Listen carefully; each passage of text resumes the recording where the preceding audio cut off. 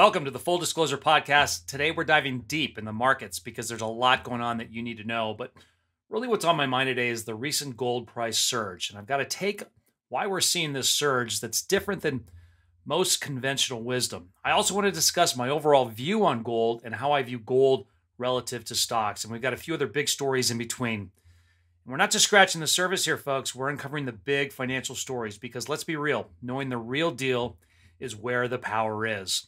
Folks, here we go. If you have concerns about your financial future, let's be honest, the world shapes your wallet. We're taking you behind the scenes to look at what's really happening in the real world. Inform, prepare, and empower. This is the Full Disclosure Podcast with your host, John MacGregor.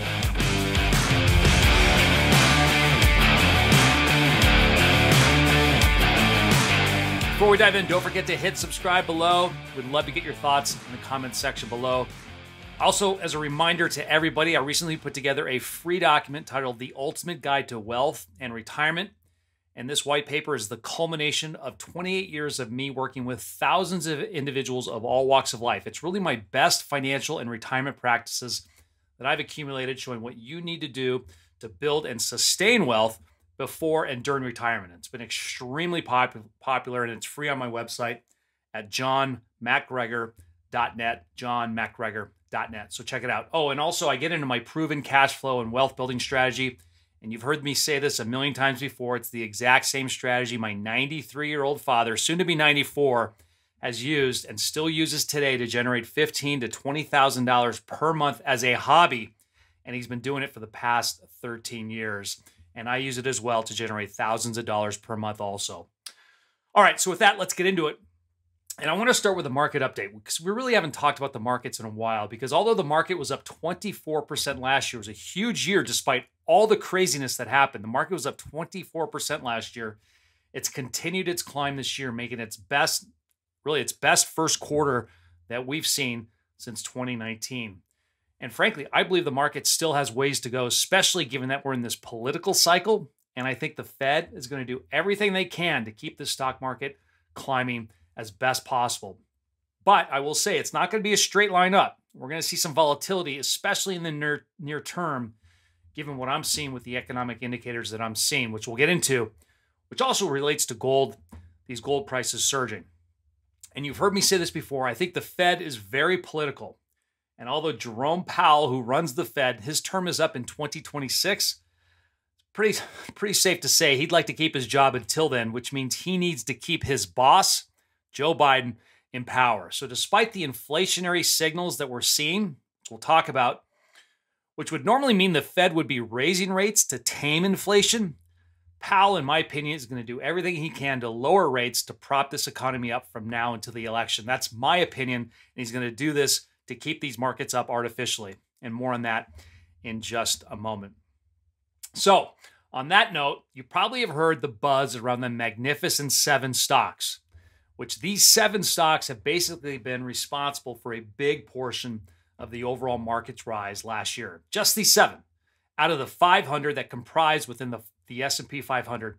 These 7 stocks have contributed to a majority of the performance for the entire basket of those 500 stocks. In fact, if you look at last year, those 7 stocks alone combined for an average return of over 70%. And the remaining 493 stocks on average, they returned just 6%. I mean, that's a massive disparity. But the Magnificent Seven is really starting to look more like the Fabulous Four. And things are starting to quiet down with a couple of those 7 stocks. But there's actually a silver lining in that story. And it's pretty wild because remember, I mentioned earlier, the S&P 500 had its best opening quarter since 2019, jumping up by about 10%. But 2 of those Magnificent Seven, namely Apple and Tesla, didn't have the best time. Apple shares have taken a hit, an 11% hit this year, and Tesla's down 30% year to date, and I can see Tesla going down even further from here. Alphabet, or in other words, Google, same thing, had a bit of a rocky start, but managed to pull off an 8% gain after a late surge. So it's interesting. While those three had their struggles, the rest of the big tech crew of those Magnificent Seven, that would be NVIDIA, Meta Platforms, in other words, formerly known as Facebook, Microsoft, and Amazon, they've been on fire, earning themselves the nickname the new Fabulous Four. And they've been outdoing the broader market, and some folks are seeing this as a good sign. It means that the market's growth isn't just riding on Apple and Tesla's shoulders. Other sectors are stepping up too.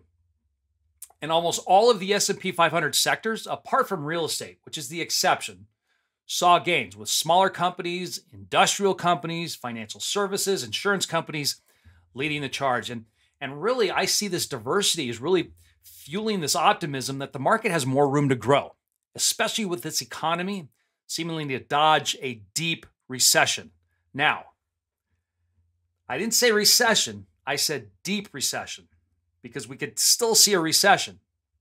And the Fed, which despite all of these inflationary signals, will be possibly cutting interest rates soon. At least that's what they're saying right now. We'll see about that. Now, don't call me a skeptic here, but maybe the strategy for the Fed will be that Powell doesn't actually cut rates, at least in the short term, but he continues to say that he will. Because this is important. What Powell says publicly, in many cases, has just as much of an impact on the stock market than what he actually does. So in my opinion, what he may do is just kind of dangle this carrot of lowering rates up until the election while not lowering them at all. But on the upside, we do have a lot of excitement going on in the markets right now, especially around artificial intelligence that's really adding a lot of enthusiasm. And to me, this enthusiasm is way different than the dot-com era, because I hear a lot of people comparing the two, that artificial intelligence and the stocks that are in the businesses that are using AI and the run-up in their stocks is just the same as the dot-com era back in the early 2000s. I don't think so at all. Because these companies within the AI space, most of them, I should say, they actually have a product they sell, right? They have a track record. They have earnings. They have sales. They have a business. Unlike the dot-com era where those companies were just ideas with a .com after their names. And this AI phenomenon is way, way different than the dot-com era. Now, NVIDIA is stealing the spotlight thanks to a huge demand for AI computing power, with its shares skyrocketing. And it's been a great stock to own. And now the most significant holding, let me repeat that. And now NVIDIA is the most significant holding for most individual investors. Meta, or Facebook, is also soaring thanks to its AI investments, making ads smarter, and it's even paying out its first shareholder dividend. Microsoft has overtaken Apple as the biggest US company, and then you have Amazon's profitability or earnings is looking better than ever. So here's what's crazy. It's that despite their recent price surges, some of these stocks that are at these all-time price highs are actually looking less expensive from an earnings standpoint than they ever did last year. So for example, NVIDIA, trading at a lower price to earnings ratio compared to its peak last May, despite the huge run-up in its stock. And there's talk about investors possibly moving away from these big tech stocks into other sectors as the year goes on, especially if the earnings of those other companies in the index start outshining them. Because remember, earnings drive stock prices. So when you're looking for stocks, what you're looking for is a company that's growing its earnings or profits over time. And we can see a lot of these other companies outside of the tech sector, outside of the Magnificent Seven, growing their earnings. So it seems to me it's a huge positive. It's a positive sign that the market's holding up even without the full backing of those tech giants. But, huge but, it's important we just don't focus on the stock market, because there is a darker story that most people are dealing with. And this is where I want to shift gears and really look at the other side of the coin, which is what's happening in the real world for so many people. And despite the fact that we've had this nice run up in the stock market, and we continue to do so this year, and I believe we will over time this year, frankly, it's really not helping individuals survive on a day-to-day basis, right? And you may be feeling this pinch as well, as I hear from so many people, frankly, around the world, whether they're contacting me through the podcast or directly at my website. People are really freaked out about what's going on, particularly with inflation, job losses, etc. So, have you caught the wind of the latest shocker? Fox News dropped this bombshell most recently, and they said nowadays, to afford a home that's priced in the middle of the market, Americans now need to rake in at least $110,000 per year. I mean, can you believe that? $110,000 now in income is needed to buy the average price home. And this is going around the world, folks, not just in the US. Back in 2020, only 3 years ago, you only needed $74,000 for the average price of a home. That's a massive leap. And honestly, it's pretty wild. And frankly, that's really due to two things. Number one, we have interest rates up huge as a result of the rising inflation due to all this borrowing, money printing, and of course, government spending, which also resulted in number two, which is a 32% rise in the average home cost. Now, let's be clear here. I want to make a distinction. That $110,000 salary is just to be able to buy an average home, which is now around $412,000. $412,000 is about the average price of a home today in the US. 3 years ago, the average home price was $322,000, about a $90,000 gain in just 3 years. But here's the real stat that speaks to what's really happening. Yahoo Finance came out and said home ownership is more and more out of reach as they say the average American needs to earn more than 80%, and get this, 80% in order to comfortably afford a home in today's market. A huge difference than just being able to buy, because they look at it a little bit differently, because they add in all the other costs associated with owning the home due to all these higher prices, including higher prices of utilities, insurance, which has gone through the roof, maintenance, appliances, furniture, etc. All those things that you need to live comfortably. So it's one thing to just be able to buy a home. It's another thing to be able to buy a home and live comfortably. And that's what Yahoo Finance was pointing out. And with rent well over 20%, and in some places rent's over 50%, and now we find 50% of Americans can't even afford to buy a home. I mean, what are people to do now? And this whole situation is putting a huge strain pretty much on everyone, but it's hitting some folks harder than others. I mean, just take seniors, for instance. I mean, they're really feeling the pinch because their expenses are going up thanks to inflation, of course, but they're stuck with fixed incomes, right? They're living off a pension if they have one, Social Security, and that's it. They're not working, so they're not growing their income, and they're stuck with these higher prices. And let's not even get started on the younger crowd, those first-time home buyers.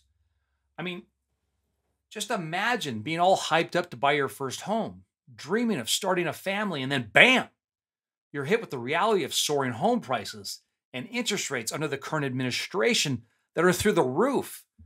For a lot of them, owning a home today is turning into a distant dream, sadly.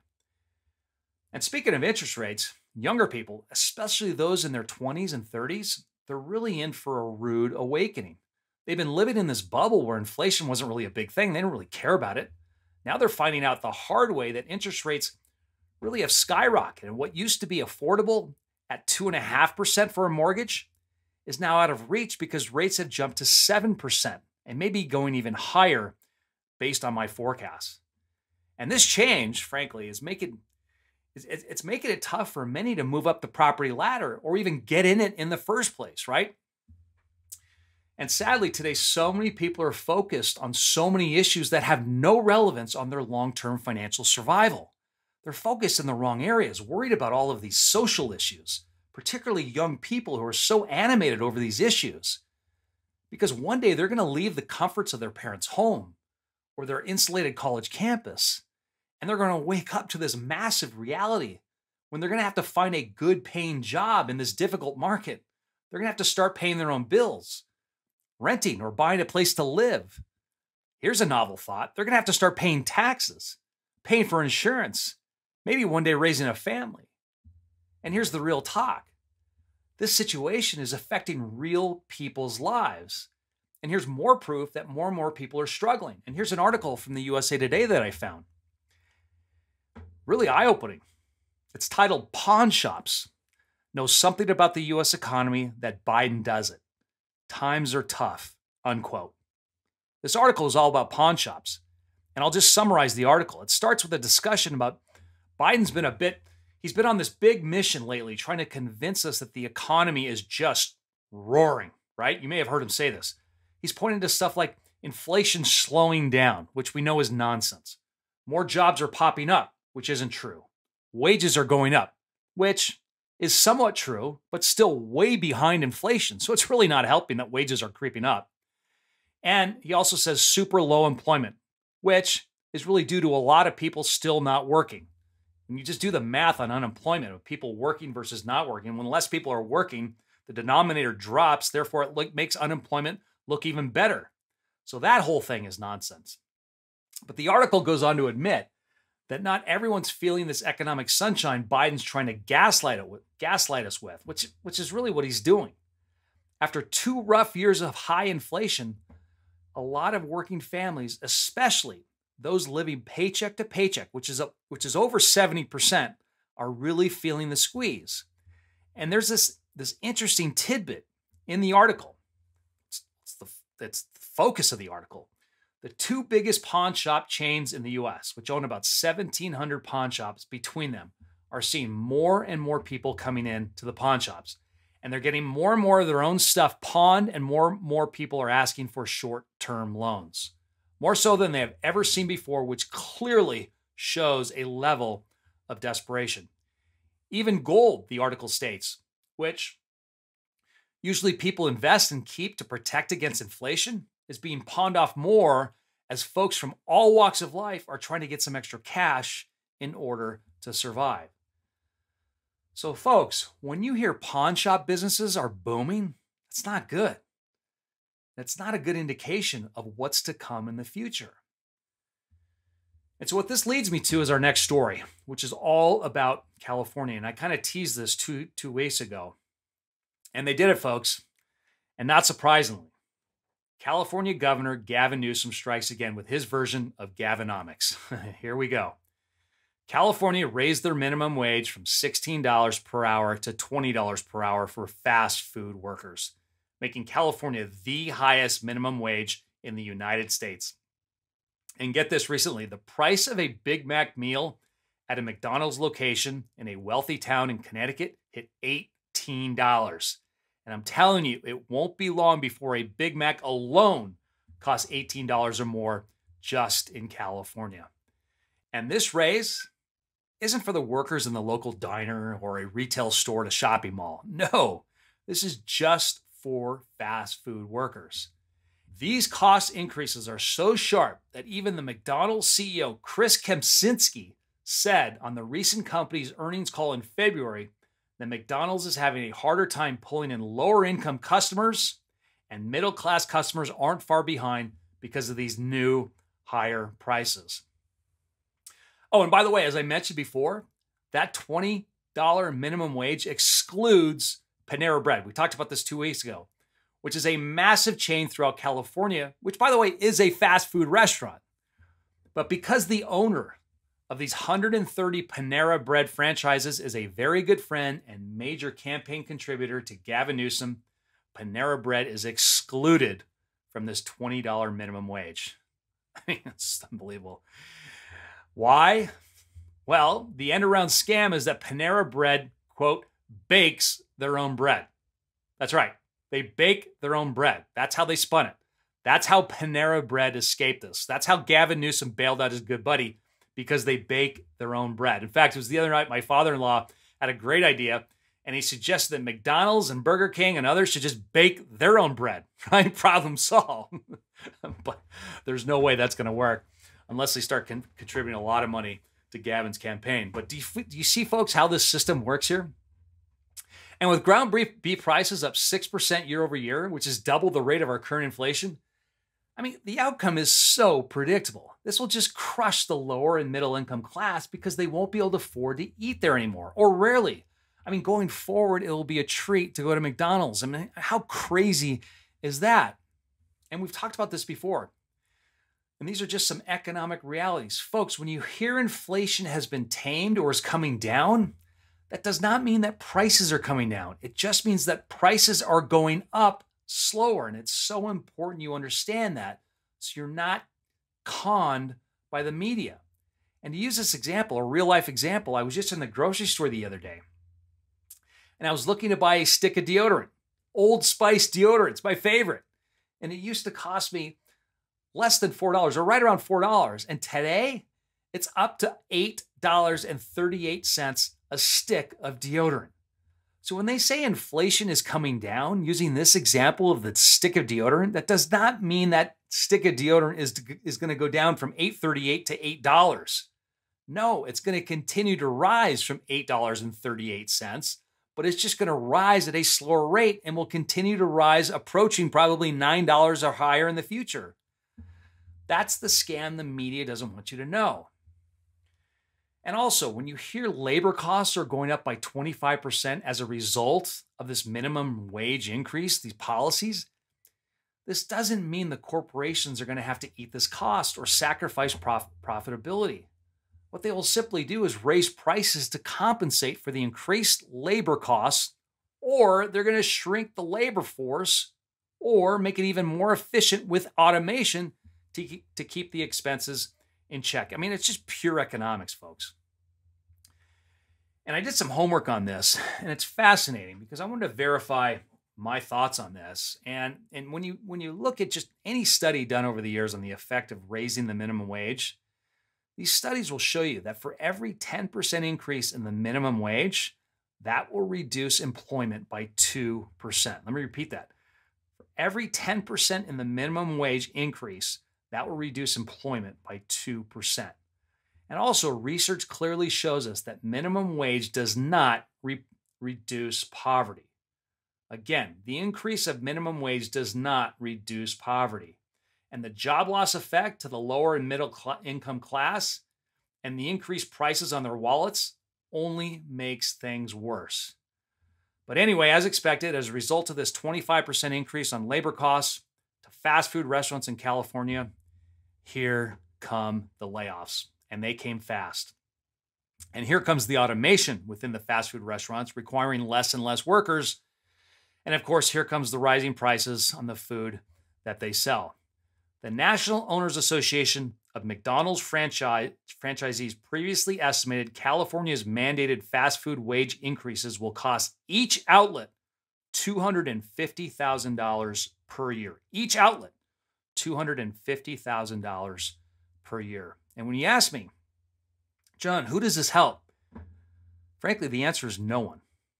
And I'll get to this motivation in a moment. But in reality, it really helps no one other than Gavin Newsom's political hopes in the future. So here we go with early layoff announcements. Pizza Hut, first one out of the gate. They've already announced they've cut 1,200 pizza delivery jobs. Round Table Pizza, another huge franchise, is cutting close to 1,300 pizza delivery jobs. Jack in the Box testing auto fryers, automatic drink dispensers, which will eliminate even more jobs. Excalibur, which is another pizza franchise, is looking to eliminate 20% of its workforce. El Pollo Loco will be automating salsa making, and the list goes on and on. And in overall, California alone, there are 726,000 fast food workers and 30,000 restaurants. And some of these will go completely bankrupt, which means more layoffs for everyone, including the managers as well. And also, you got to think about all the ancillary jobs other than those that work directly in the restaurant. I mean, you have food and other necessity suppliers, the people who deliver the meat, the soda, the paper cups, the napkins, the cleaning supplies, the maintenance workers. I mean, how will they be affected and how many jobs will be lost there? And the spin is on this legislation is that they're just trying to help people. It's just a benevolent act of kindness, right? You know, in other words, we're here from the government and we're here to help, right? Well, how is this going to help people when they lose their job, right? I mean, you have to wonder if these questions are even asked before they implement. And I think they are. I mean, they're just taking a political risk that they think will play out in their favor down the road. And by the way, I mean, let me ask you this. At $20 an hour, I mean, if that's really going to help people, why don't we make it $50 an hour? How about $100 an hour? Because if $20 is going to help some people, what do you think we could do with $100 an hour? I mean, that's going to help a lot of people. Why not? Let's make it $100 an hour. I mean, let's do it and see what happens. It's just amazing that they continue to implement these financially destructive policies, and not just in California, but everywhere, especially when you consider California already has the second highest unemployment rate in the United States at 5.2%, which is more than 25% higher than the national average of 3.9%. California is already facing a record $68 billion deficit, which is only getting worse as more and more people and businesses are leaving California to other states. California has the highest tax rate than any other state in the US, and they continue to double down on these policies. And the governor Newsom continues to tout the health of the economy, but stats show job growth slowed to only 0.87% last year, which is the worst rate in the nation, and its worst growth rate in 30 years. And by the way, if you think California is the only state that will adopt this increased minimum wage, I think you're living in a cocoon. Once California adopts this and these other blue states see this, this is going to be a sweeping trend across the US. So the question you're probably asking is, John, what's all this about? And you look at the bigger picture, what's the bigger motivation? What's the bigger incentive? And it's all about power and control. The bottom line, in my opinion, is that Gavin is running for president, potentially this year if Biden doesn't make it, which is quite possible. If not this year, he's definitely running in 2028. And he knows this. His state is in total disarray, not just economically, but with homelessness, crime, debt, prices, etc. But he also knows that no matter how much destruction he causes in California, he could burn this place to the ground, and the people in California will still vote for him no matter what. He will win California no matter what happens in the state. And I also think that he can turn around and blame all the greedy corporations and those evil rich people for all these problems, especially for laying off these employees as a result of this minimum wage increase, and simply pass the blame onto them, saying, look how evil they are for laying people off. So not only would that be a huge political talking point across the country as he runs for president, either this year or 4 years from now, so would his message of how he raised the minimum wage to help so many struggling people.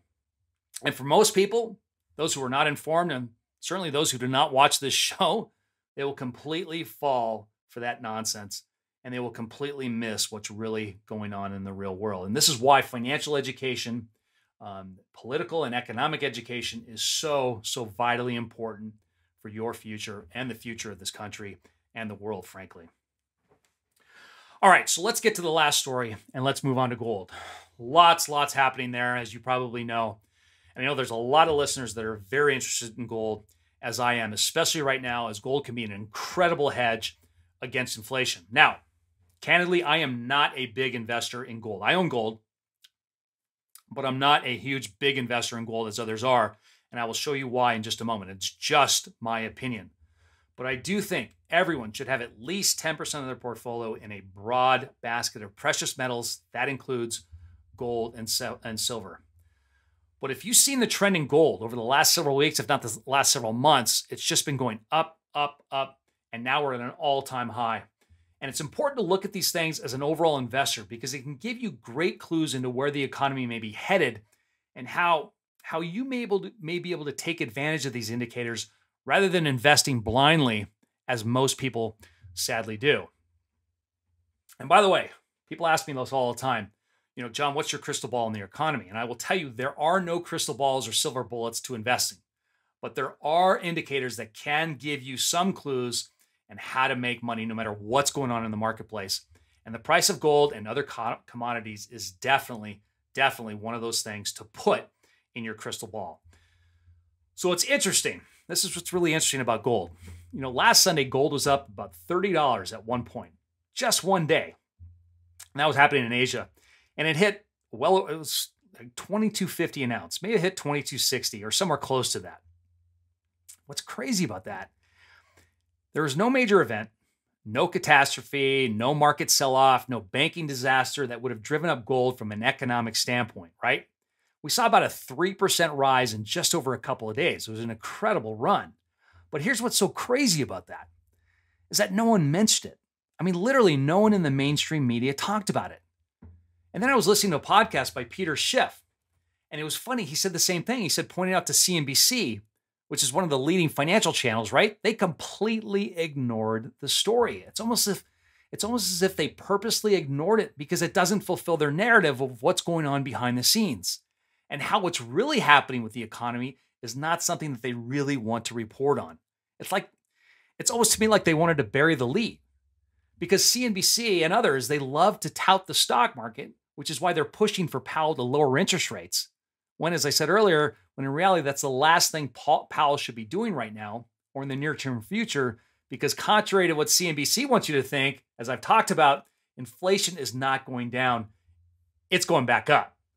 And I think gold is the canary in that coal mine that's telling us that, which is why gold is rising significantly and very quickly without any major catastrophic events that are occurring that would normally have caused that type of rise in gold. I hope you're following me with this on that. Now, granted, a lot of people point out that the central banks around the world are buying up enormous amounts of gold, which is driving the gold price higher. And then you have the BRICS nations, right? That's Brazil, Russia, India, China, South Africa, and roughly 25 other countries and counting that are in talks together about creating their own currency backed by gold to replace the US dollar as the world currency. So between the central banks buying up gold around the world, which they are most definitely doing, and the BRICS nations, a lot of people believe that's the sole reason gold prices are rising.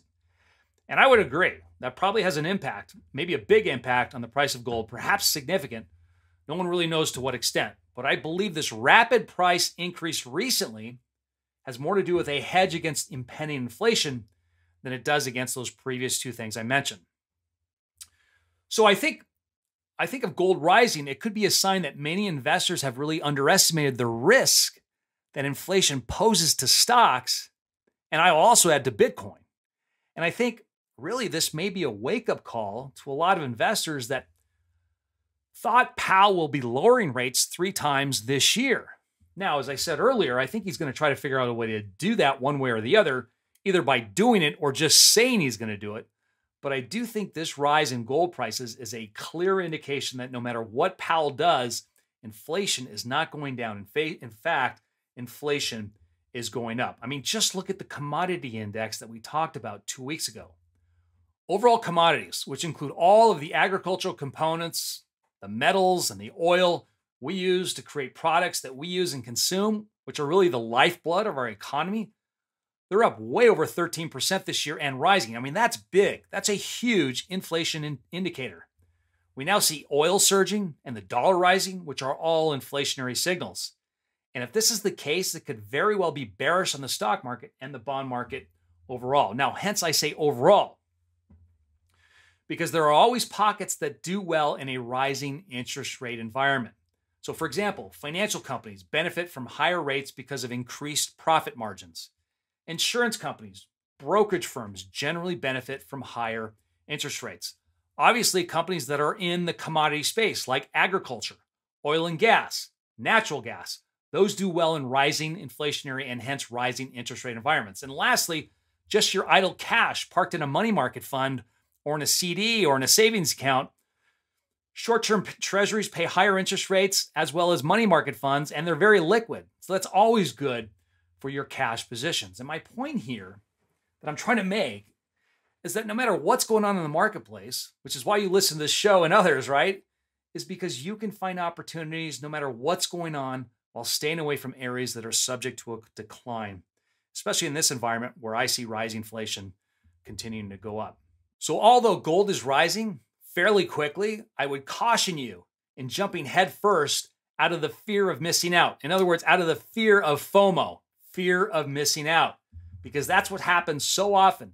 When the price of something is at an all-time high, that's when everyone wants to jump in. So just be very, very careful with the price of gold at this level. Do I think it can go higher? Yes, absolutely. But just be very careful when gold is at this kind of levels, because it's very likely we can see a pullback, which would be a good buying opportunity. So with all that said, as I wrap up, I do want to take a moment and share with you the differences between owning stocks and gold and why my overall preference is to buy stocks. And this is just my opinion. And I would love your feedback and your comments below. And let me be clear, It's not one or the other. It's not between gold or stocks. Diversification of your assets is absolutely critical. But if I had to pick one or the other, I would choose stocks every single day. But for right now, let's just focus on gold for a moment.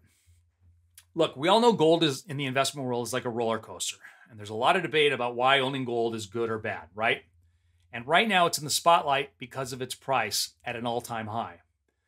But you have people like Warren Buffett, who basically says owning gold is like basically owning a useless chunk of metal. It just sits there. It's not really used for anything other than jewelry, and it doesn't pay a dividend. And that's why more and more people have preferred buying businesses, which is the Buffett method, than simply owning gold on its own. And his method is to invest in companies that grow and produce products and services that people need that have strong track records. And you really can't say that about gold. Look, I will say, of course, gold has been the age-old symbol of wealth and security, right? And it still is today. It's not just the luster that people love, but it's the scarcity, the durability, and the fact that it doesn't corrode, making it a very superior store of value. And also, it's a great insurance policy and a hedge, particularly a hedge against inflation that we're seeing today. But when you bring stocks into the picture, which was the new way to represent ownership in a company going way back to the 1600s, but it wasn't really until the 19th and 20th centuries that the stock market as we know it began to take shape. Stocks offered something gold couldn't, and it was a share in the growth of businesses. And as the Industrial Revolution accelerated, those who invested in successful companies saw their wealth grow exponentially. Now, when we talk performance of gold versus stocks, historically, and you cannot deny it, stocks have outperformed gold over the long term, and let me explain why. First, you have economic growth. Stocks give investors a slice of a company's future profits. As the company grows, so do corporate earnings, generally leading to higher stock prices. Gold, however, doesn't produce income or dividends. In other words, it doesn't produce cash flow. Gold is really an insurance policy. Its value is largely based on really investors' sentiment of the economy, demand, which, as we discussed, can be influenced by things like inflation and geopolitical uncertainty. Number two is stocks. You have innovation and productivity. Companies can innovate, improve efficiency, and expand into new markets. Take, for example, healthcare, technology, the internet, and now AI. And this ability to adapt and grow means that over time, successful companies can increase their value significantly. Gold, being just a physical asset, doesn't really have this capability. Third, you have dividends. Many stocks pay dividends, providing an income stream to investors in addition to potential price appreciation. Gold doesn't offer this benefit. And as I teach, you can use simple option strategies to generate income instantly on stocks you own and on stocks you don't own. And then lastly, with stocks, you have liquidity and market depth. The stock market offers vast liquidity and depth, making it easier for investors to enter and exit positions very, very quickly. While gold is also liquid, the stock market's daily trading volume dwarfs that of the gold market. Now, having said all of that, despite stock's superior performance, gold has never lost its luster. Absolutely not. It's seen as a safe haven during times of economic uncertainty, a hedge against inflation, and a diversification tool. And when the stock market tumbles, investors often flock to gold, pushing its prices up higher. So I'll end with this. Look, the bottom line, and to recap, while stocks have historically outperformed gold, both definitely have a place in an investor's portfolio. Stocks offer potential for higher returns through economic growth and corporate innovation, but they come with higher volatility and risk. Gold, on the other hand, offers stability and a hedge against inflation, making it a valuable diversification asset. So whether you're dazzled in gold or you love the idea of owning growing businesses, you have to understand that both can provide a balanced perspective on wealth and investing. After all, in the world of investing, diversification is the name of the game, and there's room for both, the allure of gold and the dynamic potential of stocks. So with that, I would love to hear what you think on that debate. I'd love to hear about the other stories about the minimum wage, as well as the other stories that we talked about, the overall market.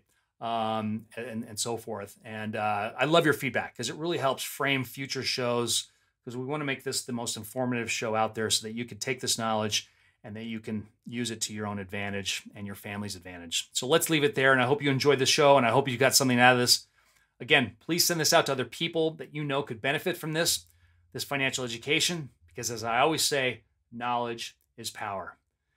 Hit subscribe, and we will see you next week. Take care, and aloha. Thanks for listening and supporting Full Disclosure. If you like this episode, remember to like and subscribe and follow Full Disclosure. To make a better financial plan for your future, join our Cash Flow Bootcamp, where John shows you a safe and smart way to turn your investments into a steady income stream in a fraction of your time. Learn to make money in any market. Until next time. This podcast is a presentation of Rich Dad Media Network.